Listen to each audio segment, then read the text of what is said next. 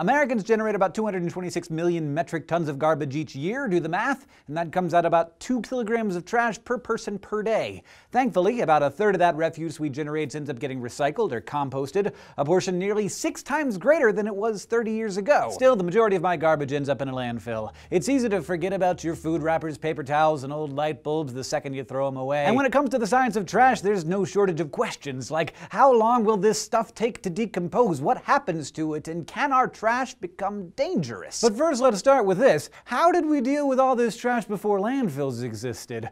The answer, not very well.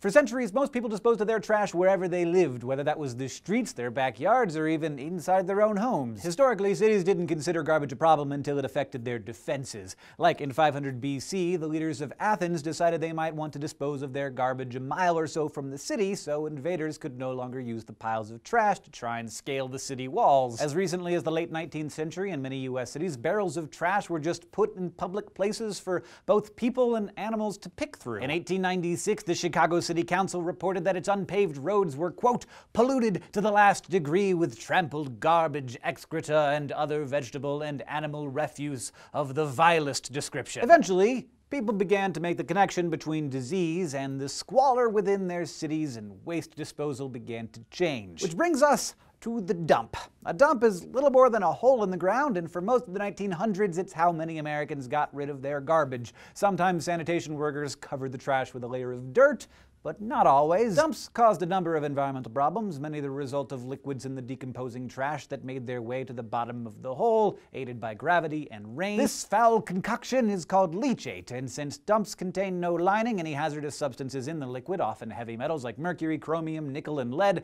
just oozed into the soil and, in many cases, the groundwater. In the 1970s, a U.S. government study found that 90 billion gallons of leachate was entering the groundwater supply each year, thanks to shoddy dumps. These masses of uncovered rotting garbage also released huge amounts of the greenhouse gas methane, which is 20 times more potent than carbon dioxide.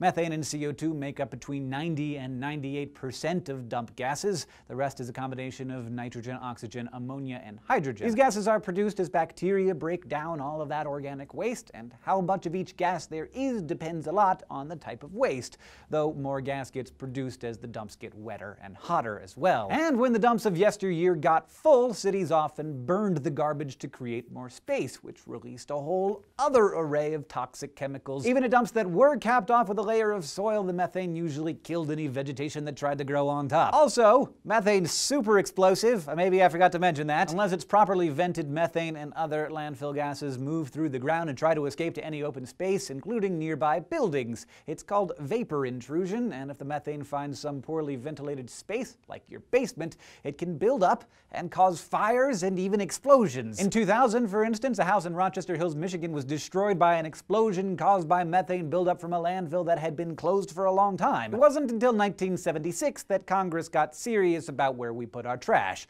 The Resource Conservation and Recovery Act not only required new standards for landfills, but it also, for the first time, divided waste into categories: hazardous and non-hazardous. Important distinction. That's right, until then there was no distinction between an old newspaper and barrels of raw sewage, or like just a million gallons of arsenic. There, just put it in the landfill with everything else. So for the past 30 plus years, landfills in this country have had to meet stricter guidelines, like being lined, usually with compacted clay and high-density polyethylene. They also have to have leachate collection pipes so that all of that delicious trash juice can be safely hauled off to sewage treatment plants. Modern landfills are also designed to collect and vent methane, lessening the chances of trash hole explosions. Still, the downside of creating what's essentially a dry tomb is that it takes forever for the buried garbage to decompose. By compacting the soil and keeping the oxygen out, landfills have become anaerobic environments where that diaper you threw out today will look pretty much the same decades from now. Seriously, archaeologists have studied landfills and found totally recognizable 15-year-old hot dogs and 20-year-old buns,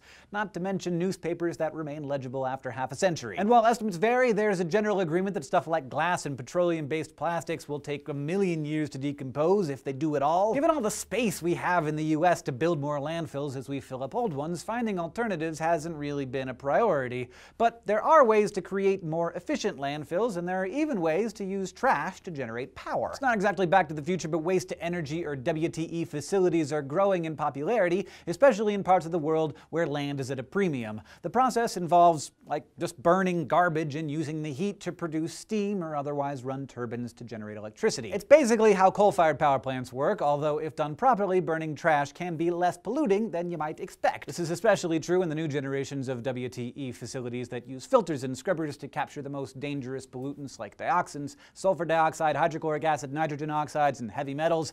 After incineration, those heavy metals and extracted acids are often sold to manufacturers. Burning the garbage also limits the release of methane that would otherwise build up in a landfill. But the technology has yet to really catch on in the US. There are 87 trash-burning facilities in this country, although none have been built in the last 15 years. Together they burn 25.4 million metric tons of waste to generate about 2,700 megawatts of power per year, or roughly 0.3% of our total usage. But in Europe, there are more than 450 WTE facilities incinerating 73 million metric tons of trash per year, enough to provide electricity for more than 13 million people. Spurred by EU regulations that restrict the creation of new landfills, these numbers will continue to grow. Back here in the US of A, it's apparent that landfills are here to stay, so can we at least make them a little bit more useful? Arthur C. Clarke once said, "Solid wastes are only raw materials that we're too stupid to use." But now, a new type of landfill called a bioreactor shows promise that perhaps Clarke would be proud of.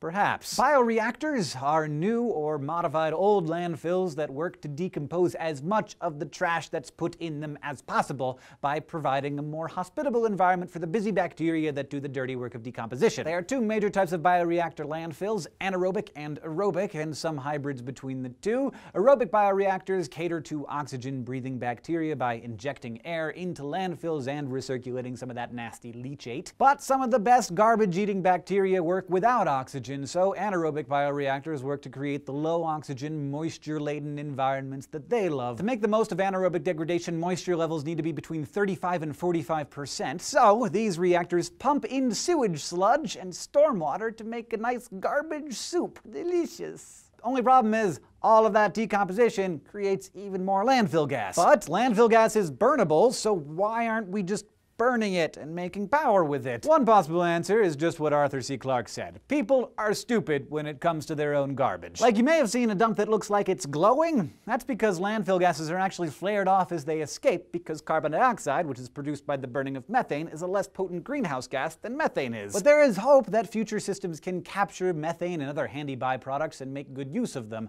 Right now, just a handful of bioreactors are in the early stages of testing this out, but it's a technology that you will hopefully hear more about in the coming years. So while science is working hard to make your garbage decompose faster, or turn it into the energy that you're using to watch me right now, in my country at least, we're stuck with recycling as much as we can and sticking the rest in our trash holes. Thank you for watching this episode of SciShow, and thanks especially to our first president of space, the Nil Facts. To find out how you can become the president of space, an honorary associate producer, or even pick the topic of one of our episodes, go to subbable.com. And you can always find us on Facebook and Twitter too, and don't forget to go to youtube.com/scishow and subscribe.